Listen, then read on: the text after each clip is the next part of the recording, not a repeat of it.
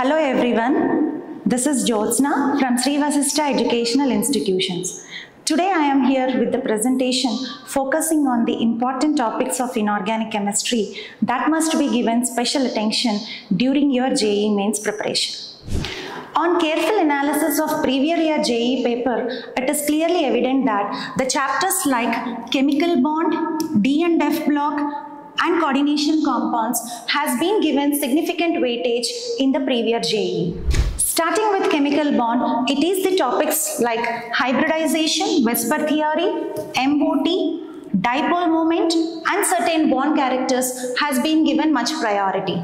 A student must have a clear idea on the molecular structure because several questions are based on the prediction of lone pair, bond pair, hybridization, geometry, shape, bond characters, and the dipole characteristics as well.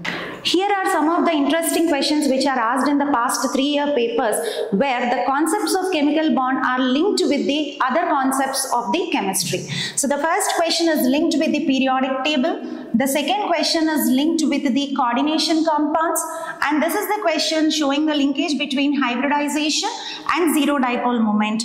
And you must have a clear idea on the concepts of lone pair and their hybridizations as well. And this question is based on the concept of ionic equilibrium.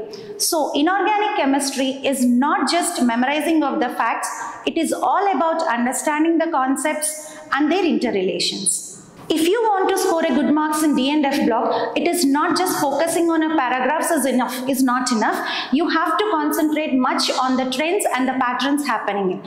So the properties must be concentrated thoroughly. You have to concentrate more on their electronic configurations, atomic radius, enthalpy of atomization, and oxidation state trends along with the SRPs. Do not avoid the concepts of KMnO4 and K2Cr2O7 because the preparations and their properties are interlinked with the inorganic practical chemistry. Even the applications and D and F block have a significant importance in the matching type of questions. Last but not least is the coordination compounds, which is one of the most easiest and comfortable chapter for the students. Here you have to concentrate more on the terminology, isomerism, Werner and BBT along with CFT. To clarify all these questions, one should have a clear idea on the spectrochemical series so that you can easily solve the magnetic properties along with their color properties.